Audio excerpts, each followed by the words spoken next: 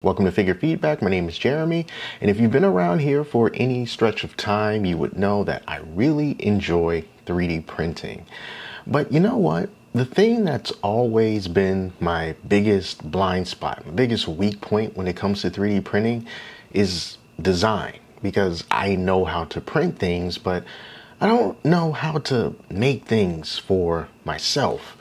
And I'm sure there's a lot of people, most people fall into that exact same category. We go online and we depend on the creative mastery and genius of other people to create these files, put them online for us to find, and then we go, oh, that looks pretty neat, and we print it out for ourselves. But what happens when you need something that's so specific you can't find it anywhere else, and you're forced to rely on yourself to either make it or just forget about it? Well, that happened to me recently, and fortunately, I was able to do something about it. So if you are just deathly afraid of trying to design anything for yourself, I'm going to tell you in this video, at least give it a try, because if it can work for me, it can work for anyone. And I mean anyone, trust me. So first, a little bit of backstory. So I recently reviewed the Gears Ultracraft Reflex RS resin 3D printer. And when I was looking at other videos that people made about it, I came across a really nice video by Once in a Six Side. And in that video, he brought back a model that was believed to be long lost on the internet. It is of an amazing ship design from the universe of Warhammer 40K, which is called Girly Man's Glorious Rowboat. And if you know, you know. But it's a silly name because the people who create these models that are very similar to what you will find in the Warhammer 40K universe need to call it strange things to avoid, as best they can, the litigation arm of Games Workshop, who fiercely protect their IP and likeness, and a lot of these models just get taken down under legal threats. And this model was taken down some time ago. I don't know why. I don't know if the creator just decided he didn't want to have it up anymore, or if the Games Workshop lawyers paid him a visit, or if they were afraid that they were going to get paid a visit. I don't know. But somehow, Once in a Six Side managed to get a hold of these files in a very compassionate way and was kind enough to redistribute it to the community, this file that was seemingly long lost. And I don't know how long this is going to last, so I made sure that I grabbed it and I printed it out. Now, the other thing in the video that he made about it is that he could not get the original base that came with it, so he made his own base. And I think he's pretty good when it comes to designing stuff like that, because I've used one of his designs before. It's the wash basket that I currently use in the Ultra Reflexes wash station.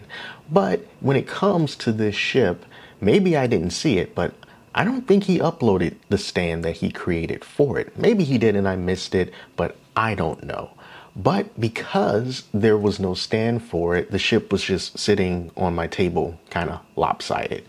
So at that point, I thought, if I want this ship to float in the air, I'm going to need to try to make a stand for it myself. I don't have any experience when it comes to design or CAD or anything like that. I like to say that I'm the type of person who can't draw a straight line with a ruler, and I am serious about that. I don't know what the problem is, but I wanted to really have this stand, so I decided to give it a shot. All right, so I looked at the bottom of the ship and I saw that there's a hole there, and I was like, well, I guess I need something to stick in this hole, so I need to know how wide is this hole. So I grabbed a little ruler that's on the table that my daughter uses for school type stuff, and I just kind of measured it out roughly, and it was all scratched up, and I was like, well, this looks like 4 notches on the inches side. So I went to Tinkercad, which is a free online tool that you can use to, model some 3D stuff. And I logged into that. And since by default they use millimeters, so I went to Google and I said, Google, what is a quarter of an inch in millimeters, and it told me about 6.35 millimeters. So I just went on the side of the panel where they have all of these basic shapes, and I just drug one in that looks like a cylinder. And I knew that if I just clicked on it, it would give me these boxes for measurements. And since I knew that 6.35 would be a good place to start, I just typed in 6.35 and it made that cylinder very small to that size. So there you go. I had my very first designed 3D print. So I took it over to Bamboo Studio, I sliced it, and I printed it out on the Bamboo Lab A1. I made it kind of small. I just wanted to see if it would fit, and I took it over to the ship and I stuck it in that hole, and lo and behold, it fit. And it wasn't a really super tight fit, and it wasn't a really super loose fit.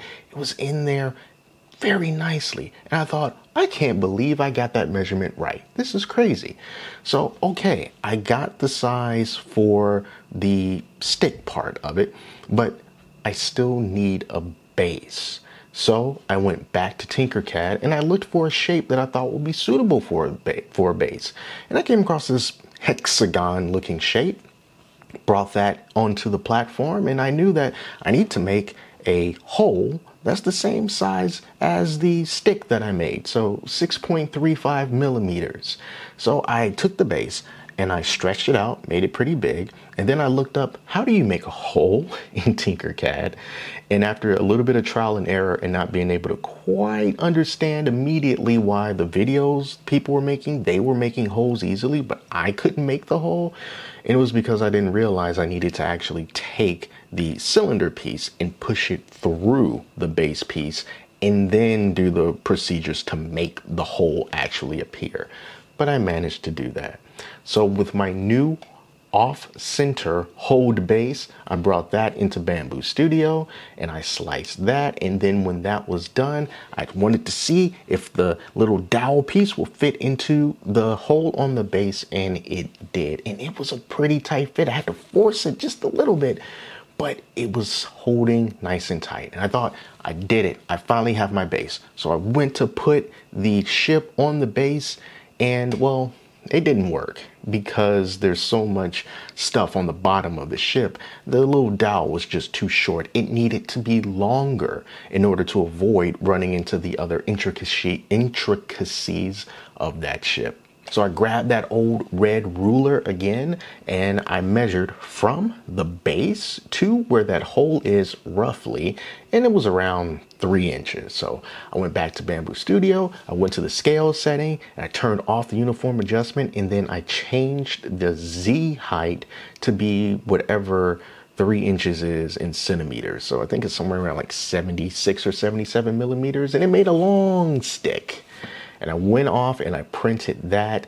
I stuck it down in that base, which by the way, the base is kind of flimsy because when I printed it, I didn't want to make it too tall because I didn't know if it was going to fit. So I just wanted to keep it thin, but I was impatient at this point. So I stuck it down in there. It fit.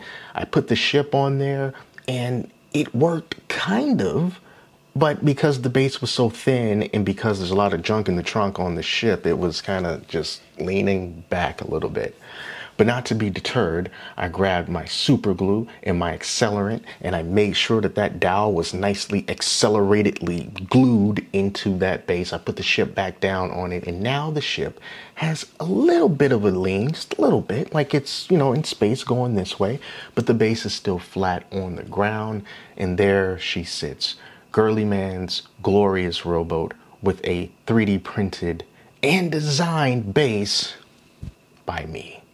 And I can do it even better because I know I can make that base thicker, make it more sturdy, and it's just very satisfying to know that there was a problem that I had and I solved it with 3D printing. Now, granted, wooden dowels aren't hard to find. In fact, I could go to Walmart right now and get a 1/4 inch diameter wooden dowel for about 78 cents.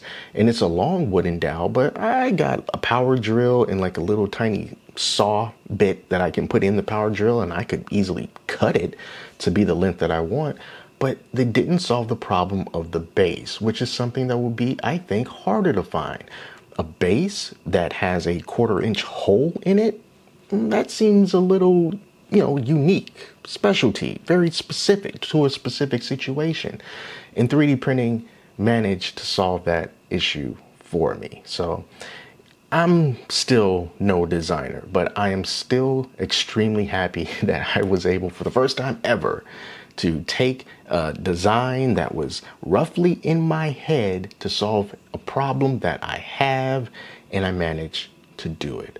And I hope that it serves as inspiration for anyone out there that might be looking at this, might be intimidated by this kind of thing. I'm still super intimidated by it, but just give it a shot. You never know. You put a couple of shapes together and make something whole new, make a whole new shape. And then it just kind of goes from there. So yeah, that's it. I just wanted to share that with you. And yeah, it's one of the things I love about 3D printing, solving a practical problem.